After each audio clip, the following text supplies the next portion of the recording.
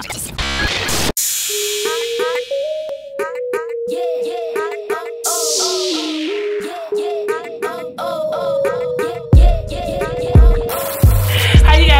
welcome back to my channel. If you cannot tell by the username, my name is Katie, and thank you guys so much for being so patient with me.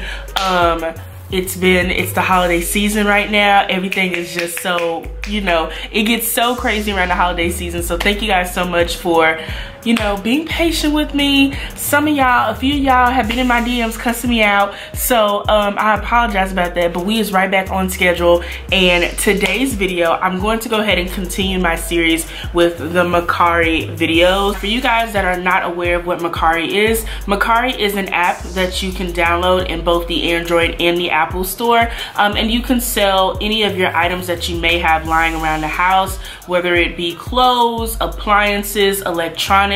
The possibilities are endless with the app Mercari. Now, this is not limited to Mercari. That's just the app that I personally use. So you can use any app as far as Poshmark, eBay, again, any selling app. You can take these tips and tools with you to be successful on those apps. But before we move forward, make sure that you like, comment, and subscribe to my channel. And let's go ahead and jump into today's video. All right, so on the last video that I had for you guys, it was pretty generic. I was just giving you some tips to kind of, I guess, create your profile. And these tips are gonna be more so as far as what to sell or what does sell on the app. So I have 5 tips for today's video. Now, if you're interested, I can definitely go ahead and extend out this particular topic. So go ahead and let me know by leaving a comment down below, or as always, hitting up my Instagram, which is the exact same as my username. That's _so_Katie. But we're gonna go ahead and start off with tip number 1. Tip number 1 is stay away from shoes, okay? Shoes, for some reason, they don't sell on this app unless they are high luxury in brands such as Balenciaga, your Gucci's, Prada's, Louboutins, things like that. Those are definitely going to sell for you. Or if they are like an exclusive launch, like when Nike releases like an exclusive shoe that they only make a certain amount in specific sizes, those definitely sell as well. Or if you decide to like bundle baby shoes, those definitely sell. But anything beyond that, it does not sell. Trust me, I've tried it. I've only sold 1 pair of shoes in I believe I've been on this app now for about a year now. I think I've been on this app for a solid year, and I've only sold 1 pair of shoes, and I actually lost money from that. So it's not anything that you want to put on the app. In addition to that, because shoes are heavy and most likely people are going to ask if you have it for the original boxing, and then you're gonna have to put it in another box. It's gonna be more expensive to ship. Shipping a pair of shoes ranges anywhere between $9 to $11 depending on the carrier that you use, as well as the weight and the size of the shoe. So yeah, overall it's just not gonna be a good benefit for you unless, again, it's an exclusive shoe, high-end luxury, or a baby bundle shoe. Moving on to tip number 2, we have makeup.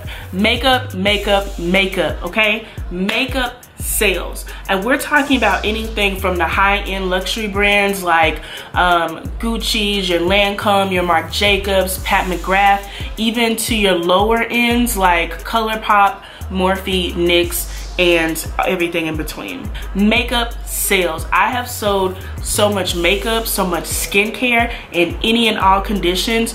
I don't know what it is, but makeup sells on the app. Even if you don't believe that it'll sell, or if you feel as though it's not up to standards of what you would buy, trust and believe it will still sell. For instance, I had 2 ColourPop palettes that I've had for so long. I hated them. The pigmentation was horrible on those palettes.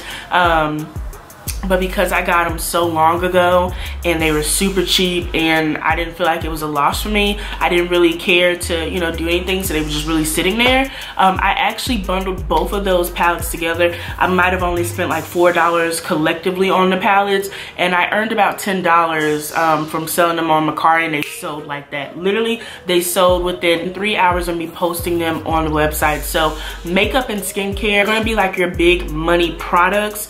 Even if you are not a makeup connoisseur, if you have a friend in that industry or that's like really interested or like a big fan of makeup, you know, go ahead and hit them up when you're in the store, especially if you go to places like TJ Maxx, Ross, where you can get discounted makeup. You know, go ahead and shoot them a text message, ask them what they think about the product, ask them if they think it's a profitable product. You can kind of collaborate that way with your friends. You can always, what I personally do, and I'm gonna make a separate video for this, but I'm just kind of giving y'all like a little sneak peek. But what I personally do, if I'm not familiar with the brand or if I'm not 100% confident that it'll sell the way I believe, like the way I hope it would, basically what I'll do is I'll actually get on the app, I'll search the product, I'll look at key factors on there, which again I'll go into detail in another video. I'll also go ahead and search it up on Sephora, like if it's a name brand like Dr. Brandt, Kiehl's, again Lancome, Anastasia, whatever it may be. I'll also get onto Sephora's website, see what the original price is, and that's how I kind of make my decision on if I buy it or not. So those are just a few key factors and a sneak peek of my next video to come. But yes, makeup and skincare sales on Mercari. Moving on to tip number 3. Teen brands and low-end luxury brands. So when I say teen brands, to me, when I say teen brands, that can be anything from like Pink, Hollister, Abercrombie. And then when I say low-end luxury brands, I mean like Coach, Michael Kors, anything that's luxury. It's a little bit more expensive than like your average purse that you can get at like a Ross or something, but it's still not up there with the prices of like Louboutins, the Louis Vuittons, the Celines, the you know, it's still not up there, but it's still not as low as your average $20 purse, right? Those brands sell in any condition. Like, I kid you not, I've even seen people sell like bundle deals of pink underwear, because I thought the trend was over, but apparently people still like, you know, name brands stratted across their chest.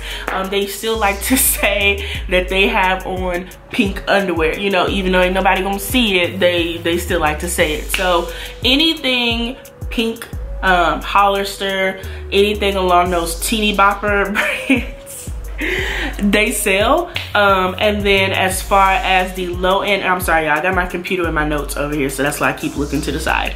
But anything as far as like low end brands like Coach, Michael Kors, they sell. I had a raggedy backpack, a Michael Kors backpack, and I'll tell y'all how raggedy it was. Literally, there was an exposed wire at the corner of the backpack.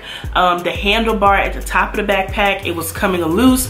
There was threading that was, again, coming loose from the bag, and there were spots and stains inside of the backpack. I had the backpack for at least a good 5 or 6 years now, and I was just gonna throw it away because I figured nobody wanted it, but I ended up being able to sell that backpack on the website for $25. So I'm telling you, even if it is in horrible condition, as long as you're honest about it, as long as you take good pictures with the of the item, it will sell, okay? Number 4, men's cologne.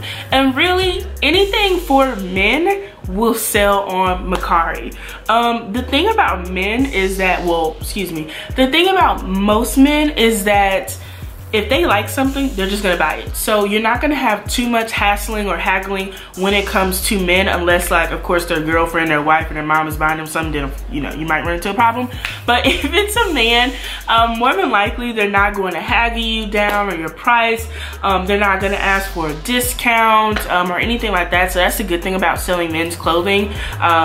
men's clothing, men's cologne, or anything in those categories. And then oftentimes we do, you know, unfortunately we leave out the men. So if you can sell something on the app that's related to men and you can sell it for a good price, you're probably going to make a killing off that website, because I promise you, the only thing that I really see on Mercari for men, specifically for men, is shoes, which we've already discussed this, guys. It doesn't really sell. And tip number 5, which is again another big money maker for me on the app: trendy plus size clothing.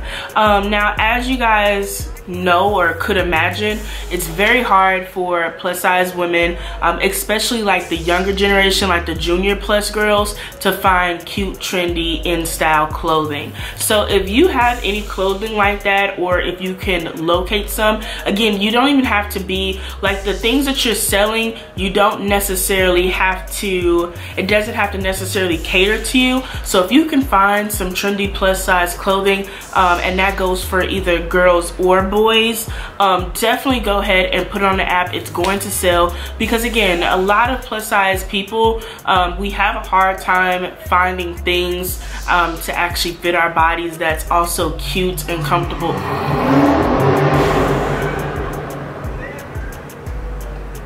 Sorry y'all, it's like 12 o'clock on a Saturday and they going crazy. So yeah, a lot of times they have a hard time finding like cute, trendy, accessible clothes in their size, because let's face it, in most towns there's only 2 plus size clothing stores. One of them's for old people and the second one is Torrid, and Torrid ain't cheap, town. Torrid will charge you $100 for some shorts. I don't know who they expect to buy their clothing, and I hate to say this, but I think they're next on the chopping block. I'm just saying, that's just my personal opinion. I think they're next on the chopping block of brick and mortar stores. Anyways, that ain't got nothing to do with this story, with this video that we're shooting right now. So if you have, or if you can find any kind of cute, trendy, plus size clothing, definitely go ahead and sell on the website. Again, I have a whole nother video, guys, and I'm really excited about that. That video is going to go into depth as far as if you do plan on making this like a little side hustle for you, and you don't necessarily have the items to do so, where to buy them, where I recommend to buy them, what I look for, how to post, how to do pricing. I have a whole video for that, so I'm super excited for that. I might actually break that down to like 2 or 3 videos. So I'm excited for this series. I'm so excited to hear you guys' success stories. Since I filmed the last video, I think in that video I made $600. I think I said that, like $500 or $600. In my current video, like as of now, I've made close to $900. So my methods work, my tips work. I can't wait for you guys to put them in action and let me know your success stories. As always, if you have any kind of questions, concerns, thoughts, anything like that, please leave them down below in the comment section, or again, hit me up on my Instagram, which is the exact same as my username. Make sure that you like, comment, and subscribe to my channel. And yeah, I'm gonna go ahead and film another video. So that wraps up this one. Thank you guys so much for watching today's video. Thank you so much for your patience. Thank you for clicking on that thumbnail. Thank you for your love and support, and I'll see you guys on the next one. Bye. I just wanted y'all to get like a really close view of this look, because I don't think the camera was really like showing y'all this look. Like, glitter, the fuck, like what? Who does she think she is? Like, who does she think she is? Like, what? And then I got the press-ons that really look real. Like, who is she?